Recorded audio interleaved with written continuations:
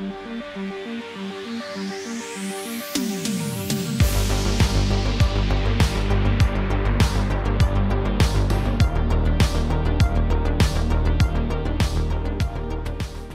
want to start with a question. Does anybody remember what accounting looked like in the early 1900s? Yeah, me neither. But from what I gather, it was super frustrating. I'm having some trouble with the connection. Tedious, and it involved a lot of like writing letters and numbers, annotating in margins, performing calculations by hand. You can probably look at these pages and sense how frustrating it is by looking at how many things are crossed out and all the ink blots on the page. So thankfully, this isn't how the job's done these days. So in 1979, VisiCalc totally changed the game, and this was the first spreadsheet for personal computers. It became an essential tool for accountants, at least until Lotus 123 was launched 4 years later. And the innovation here wasn't performing the calculations automatically. We already had calculators and computers to do that for us. But instead, the innovation was having the structured interface that stacked those automatic calculations together into formulas so that when you change the value of a cell or you add a row to your spreadsheet, all of the spreadsheet numbers would be updated live. So instead of spending all day doing calculations or manually updating the rows and columns, accountants could now spend more time worrying about the actual numbers. Okay. Fortunately or unfortunately, this isn't a spreadsheet conference, so let's get back to talking about AI.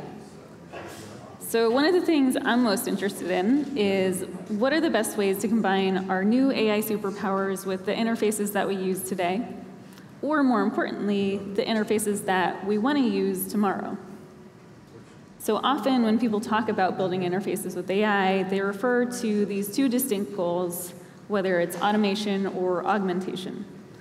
In essence, automation takes rote tasks and does them for the user, which is really great for anything that's super tedious or boring, like copy and pasting data into a table or doing calculations by hand. And in contrast, augmentation gives the user a new ability or it improves their existing abilities, which is awesome for things that are creative or nuanced, things we don't really trust models with yet, like analyzing data. And I think this contrast often ignores how related these two concepts really are.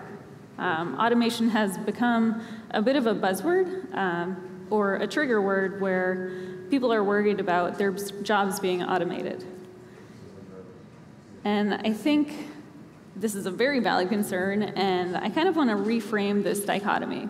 So instead, I think augmentation is composed of smaller automations. If our end goal is to augment tasks or jobs, we'll still need to automate parts of them. So for example, if the end goal is analyzing data, automating the smaller tasks like aggregating the data into a table or generating visualizations from that table are going to help focus on your end goal, which is answering the question that motivated the data collection in the first place. So if we go back to our spreadsheet example, we can think of each cell, the calculations that create them, as having been automated away. And no one really thinks of spreadsheets as taking people's jobs. Instead, Excel, what I'm showing here, which is kind of like the current king of spreadsheets, is an essential tool for people who interact with things like financial data. If we automate these parts behind the scenes, that's the first step towards achieving the goal of augmenting working with data. So in the future, we can easily imagine having this table aggregated automatically or writing the formulas for us, and having all of this work done helps augment us in our greater goal of analyzing and understanding the data. This is one of the reasons why you might hear me say some things like chatbots aren't necessarily the future. I think that these flexible general tools like calculators and chatbots are wonderful, but then adding the structured interface around them makes them so much more powerful for a ton of different use cases. What we want is something where the technology behind chatbots is embedded into the interfaces, where we're still driving, but the model's automating away the smaller tasks that we find so frustrating. So what might these interfaces look like? Before answering that question, I want to introduce one more concept, the ladder of abstraction. So that basic idea here is that the exact same object can be represented at many different levels of detail. So I think maps are a good example of this. We take this interface for granted, but Google Maps and other digital maps are incredibly compelling interfaces. They're so well designed, and they help represent different tasks involving navigation and localization at different scales. So here we are at the most zoomed in scale, and we can see all of the different structures within the Monterey Bay Aquarium. We can see individual buildings, the names, the icons for them, maybe routes between the buildings. And this is great for navigating around the aquarium, but maybe not so great for getting to the aquarium. As we zoom out, all of these buildings get smaller because they're further away, but that's not the only thing that happens. So at these more zoomed out levels, Google Maps actually starts hiding information. So I can't see the buildings inside of the aquarium anymore, or their icons or names, but instead, I can see city streets and different restaurants, and this will support a different set of tasks, like finding a restaurant or a destination and getting to that place. Zooming out even further, we lose those city streets and stores, and instead we look at highways and terrain. And again, we have a different task here. This level supports longer range travel, getting to and from Monterey. And then if we go all the way out, we're mostly looking at the shape of states or countries. So if we tried to keep all of that information at higher zoom levels, it would be completely incomprehensible. There's really only so much information we can fit in our brains and so many pixels on a screen. And most of that detail isn't relevant for the task we're trying to do anyway. So you could wonder, can we use AI to bring these kinds of principles to other types of interfaces? For example, what would happen if I zoomed out on a book? What would that even look like? Typically, when we read a book, we're looking at every single word, but that's not the only level we think about. When remembering books we've read in the past or summarizing a book for a friend, we're more concerned with overall topics and plots than specific wording. And now that we have access to language models, which are amazing at summarizing and transforming text, how can we use them to change the way we read and write? So here's a quick demo I put together of the first 5 chapters of Peter Pan. And there's no tricks here. I'm just scrolling through the first chapter. So if we take this and we use an LLM to zoom out, we can see each paragraph change to a 1-sentence summary. And we have a mini map to the right, and you can kind of see how much fewer words there are in the page and how much more quickly I could read this. If we zoom out another level, we can see summaries of, say, 10 paragraphs at once. And again, you can see on the mini-map, we have way less text to read. And then finally, at that highest zoom level, we've reduced each chapter in 1 sentence. And here, we can fit 5 chapters on 1 page. So if I were writing Peter Pan and I wanted to do something like tweak the pacing or modify the plot structure, viewing the text at this highest zoom level, editing it, and then zooming back in to see how that changed the raw text would be a much nicer workflow than keeping all of the parts in your head as you change it word by word. So another way to think about a book at a high level is with a story arc. And this describes the mood mapped over an entire story. You might be familiar with Kurt Vonnegut's graphical representation of the most common story arcs. For example, we have Man in a Hole, where the main character gets in trouble, gets out of it, and ends up better for the experience, which you'll see in stories like The Hobbit or The Wizard of Oz or Alice in Wonderland. What if we could take the semantic value of all of the sections in a book and plot that on a graph? And then if we wanted to edit the story, we could go ahead and tweak parts of that graph and see how the raw text change. I mainly highlight this because I'm super excited to see how we use AI to innovate on writing tools within the next few years. But first, let's combine the 2 concepts. So the first concept is augmentation as stacked automations, and the second concept is traversing the ladder of abstraction for different tasks. How might this look in a more general product?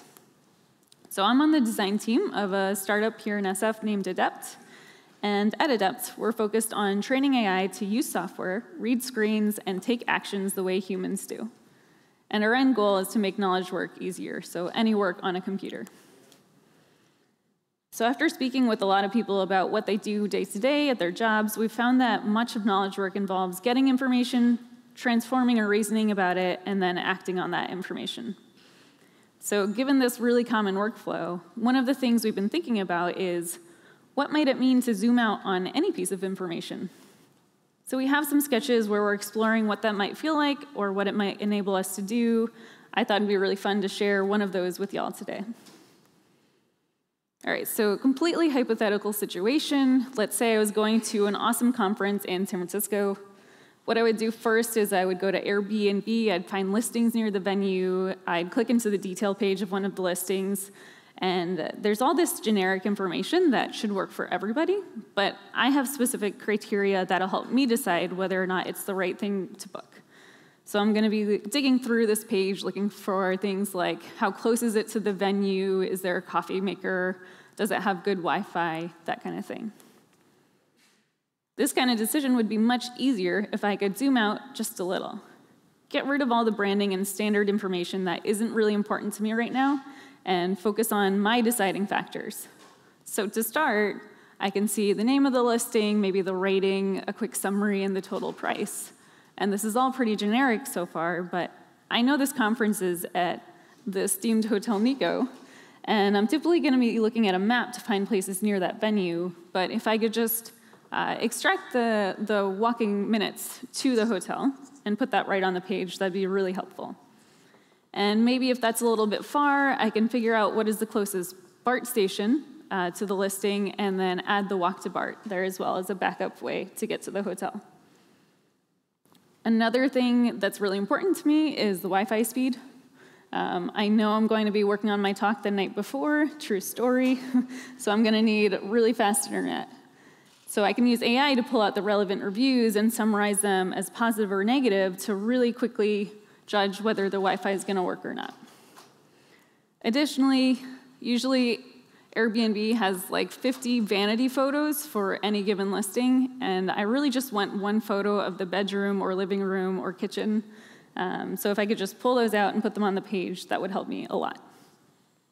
And then most importantly, at this higher zoom level, preserving the ability to act on this information. So directly from this page, I can go ahead and reserve this listing or send a message to the host without going back to Airbnb. That would be really helpful and keep me in control. And I never really know whether staying at an Airbnb or a hotel is gonna be a better deal, so typically I'll also look at hotel listings, and it's pretty great to be able to see that same elevated view no matter which site I'm looking at. Additionally, if I'm gonna compare the hotel with the Airbnb listing, having these similar views side by side is gonna give me a really easy comparison between the two of them. But what if I wanted to look at 50 listings? Comparing 50 of these individual views would still be a lot of work. Zooming out a level, I can look at a spreadsheet for all 50 listings with my deciding factors all laid out for easy comparison. So I can quickly eyeball the distribution for total price, get a sense of how quick the walks are for each of the listings, how many positive Wi-Fi reviews there are. Importantly, I can still take action on this level. So if I see a listing that's a clear winner, I can go ahead and book it right here, instead of going back to Airbnb or hotels.com. But sometimes the decision isn't so clear-cut, or it's more multifaceted than having the cheapest or the closest listing. So if I zoom out another level, each listing has been abstracted into a circle on a scatter plot, and these are colored by the Wi-Fi reviews. You can see the cheapest listings on the left of this plot with the most expensive ones on the right, and the closest ones to the hotel near the bottom. And I can pretty quickly see that there's this cluster of listings that are the cheapest and the closest, and they also have good Wi-Fi. But I just realized my flight gets in at 9 a.m. But thankfully, I can still initiate actions from this view. So I can circle these, send a message to all the listings within this cluster, ask them about their policy on early check-ins, and whichever one responds first that I can check in at 11 a.m., I'm gonna go ahead and book. All right, so as we saw, there's so many tasks that are best suited by a specific Zoom level.